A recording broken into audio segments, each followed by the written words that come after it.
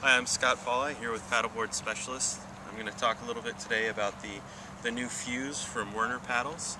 I've actually been paddling the Spanker all summer and I've really enjoyed it, and it's been a great paddle for me.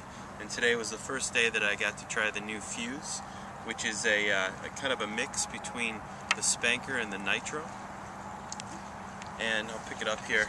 You can see that compared to the Spanker, the paddle is a little longer and a little more thin. It's not as wide at the bottom. Another difference, there seems to be a little more hook at the end of the blade.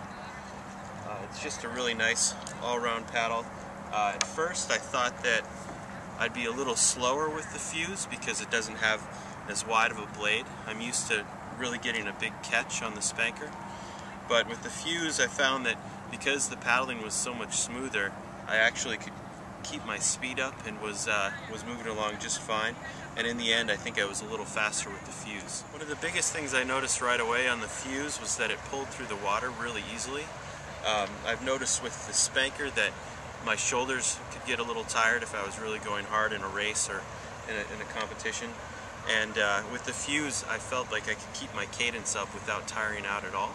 And because of that I was moving along and didn't have any stop and start with my paddling.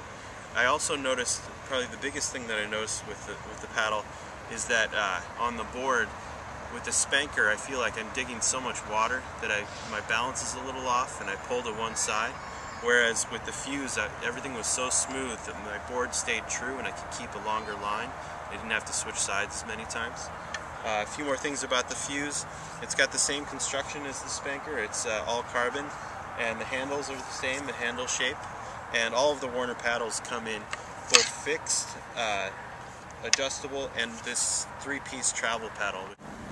We want to show you really quick how easy it is to take apart the travel paddle. One thing we've also noticed with a lot of adjustable paddles that we've tried is that the tolerance of the pieces is a little off, so that you get a little bit of a wiggle. With the Werner paddles, the tolerance is really, really tight, so it feels like you're paddling a one-piece paddle. And it also has the same stiffness as a one-piece paddle.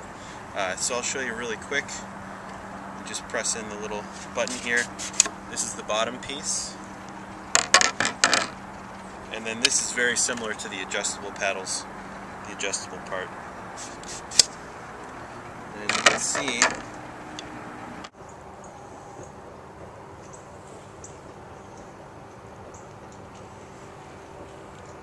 the price ranges from Werner are $299 for a fixed paddle, $339 for an adjustable paddle, and $354 for the three-piece travel paddle.